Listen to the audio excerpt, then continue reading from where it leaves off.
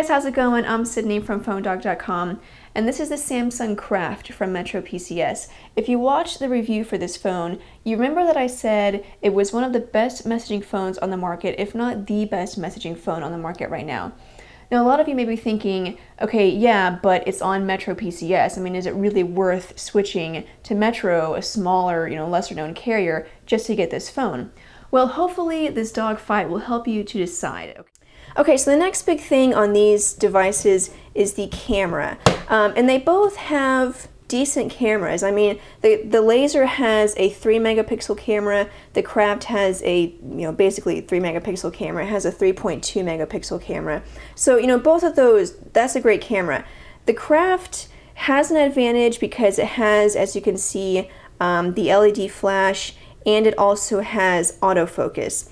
And so, just that by itself, obviously, you can guess that it's going to take better pictures just because it has that extra ability to focus on an object. It has the flash, which is, makes it a little more handy in certain situations. The Laser took good pictures, and it was fine enough, but just compared to the Craft took absolutely amazing pictures. And so I'll go over to the gallery here. And so, here I took a picture of basically the same thing while I was outside.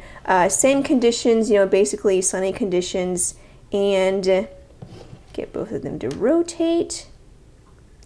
So you can see the Crafts just seem to focus much better, and I'm not sure if you're going to be able to tell from the camera, the way it's capturing it. Probably not, but the Craft just took a much better picture, simply because it could focus on that one object, whereas the Laser, it's a good picture, but it's just kind of, all around, certain parts are fuzzy that shouldn't be. It's a little more grainy.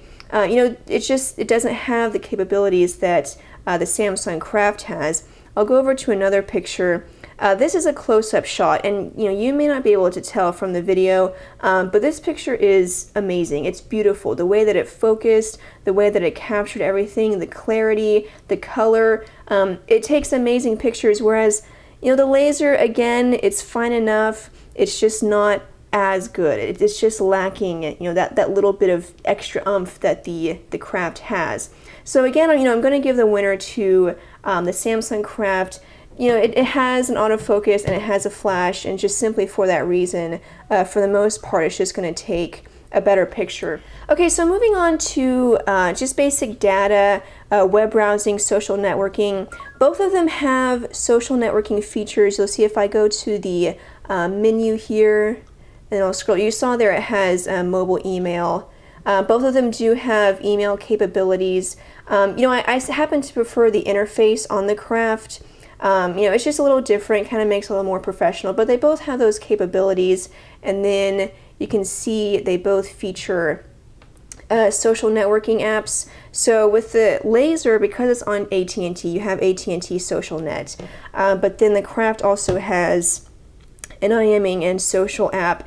And so, both of them were satisfactory. Obviously, it's a messaging phone, so performance and the experience is not going to be great overall. I'm guessing that you probably won't use these features very much unless you have, just a quick tweet that you need to send out. But they both worked fine. You'll also notice that the Laser has Twitter and Facebook apps. These actually just go to the mobile site. And then you'll notice I had those same shortcuts on the Craft's homepage, Twitter, as well as YouTube. Those just go to the mobile site. And actually, I ended up using those features, more than I did the actual app itself, just because it performed better and it was, much easier to get to, just loaded a lot faster. Speaking of data, the Craft obviously is a 4G phone, so you're using Metro PCS's 4G network. Not only that, but surprisingly, it also has Wi-Fi, which is strange and pretty much unheard of for a messaging phone, and I'm guessing that we'll probably never see that again, unless it's years down the road. So with the Craft, you have a definite advantage. Not only is it on a 4G network, but you have Wi-Fi where it's available. Whereas with the Laser, you're using 3G only, and so definitely speeds are going to be much better. One other thing to note about data is that Metro PCS has data and their plan set up a little differently than AT&T does. With AT&T, it's a basic carrier, you buy your plan with minutes, and then you buy a separate data plan, whether it's $20 or $15. Whereas with the Craft, everything is included with your plan. Now you do have to get a 4G plan. You can't just have the basic $40 a month plan that's pretty popular with Metro PCS. You do have to get a 4G plan, which is either $55 a month or $60 a month. So data pricing is a little different, and then obviously when you use data, when you use web browsing, or whenever you use the iMing and social app, that's all included. You don't have to worry about extra charges, whereas on the Laser, you may have extra charges, you may have to add a plan, whereas you didn't want to before. So it may be a little more possibly with the Craft, depending on how you price it. But at the same time, you don't have to worry about an extra plan or overages or anything like that. One quick note also with the Craft, it does include a micro SD card. The Laser has a micro SD card slot, but it doesn't include a card. The Craft comes with a 2 gig card. It supports up to 32 gigs, but it comes with a 2 gig card, and pre-installed on the 2 gig card is Star Trek, the full-length movie, which is pretty cool. And actually, especially watching it on the AMOLED display, even though it's only 3.3-inch display, it was pretty amazing to watch. So that's kind of a slight advantage that the Craft has. But they do both support 32 gigs of memory, both have micro SD card slots. You'll notice that the slot was on the outside with the Craft, whereas the Laser, it's so thin that really the only port they managed to fit on it was the micro USB charging port. There's no headphone jack, there's no 3.5, 2.5, even proprietary. It's only the micro USB port. So, a slight disadvantage there because the phone is so thin, and then again, the micro SD card slot is underneath the battery cover. Whereas on the Craft, it's a little bigger, so you get pretty much everything. You have 3.5mm headphone jack, you have the SD card slot on the outside. You also have a dedicated camera button, whereas on the Laser, again, because it's so thin, there's no dedicated camera button. You'll have to use, which is one of the reasons why I set up the shortcut right there to go to the camera. So slight advantage there to the Craft, just because it has a little more bulk to it. They managed to fit a little bit more on there. Now speaking of the battery, turn them over. The Craft has a 1500 milliamp hour battery. The Laser has a 1000 milliamp hour battery. So, basically the Craft is a little bit better, but actually I noticed that the Craft's battery life wasn't that great. It's going crazy. I don't know if you can hear that vibrating. It's because it was touching something on the screen. The Craft, I noticed, didn't have great battery life. It really only lasted about a day and a half to 2 days on standby. So with normal use, you're probably going to get about a day, maybe a day and a half, basically the same as a smartphone. Whereas on the Laser, definitely it was better battery life. I got about 2.5 days of use, and so that's much better battery life, even though the numbers would tell you a little differently. Now, granted, even 2.5 days is not great for a messaging phone. On a lot of messaging phones, you can get 5 to 6 days on standby. So, even 2.5 days isn't great, but it's better than the Samsung Craft. So finally, pricing. The Samsung Craft, being on Metro PCS, as you know, you have to pay full price for the phone. You don't get a subsidized price because there is no contract. So the Craft is $299 right now. It's usually $349, but as of the filming of this video, they're running a special for $299. And so, kind of a hefty price tag considering, that's a lot of smartphones don't cost that much on contract. But the Pantech Laser is $100 with a 2-year contract and after rebates. So, definitely a much better price. But then again, you are getting a lot more features that you don't get with the Laser. You're getting a 4G phone, you have Wi-Fi. To me, the AMOLED display is better. It has a better camera.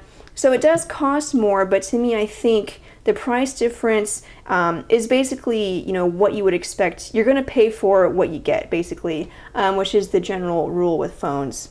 Okay, so there it is, guys. Laser versus Craft, 2 of the best messaging phones on the market right now. Two of the best messaging phones that I've used, in my opinion. These are definitely top-notch. As to which one is better, it's really a draw because there's awesome features about both of them. The Craft it's a 4G phone. It has Wi-Fi. It has a beautiful AMOLED display that in my opinion was just better than the AMOLED display on the Laser. It also has a much better camera, autofocus, and a flash. Then you have different things like the 3.5mm headphone jack and Star Trek being pre-installed. So awesome features with the Craft, but then again with the Laser, the UI I think was just great, very accommodating, and just overall fun. Just a lot of great customization features that I thought were just great to have. And then you have a super thin phone, which is just cool in itself, in my opinion. And then you're still getting an amazing keyboard, one of the best keyboards that I've used. And so it's really a draw.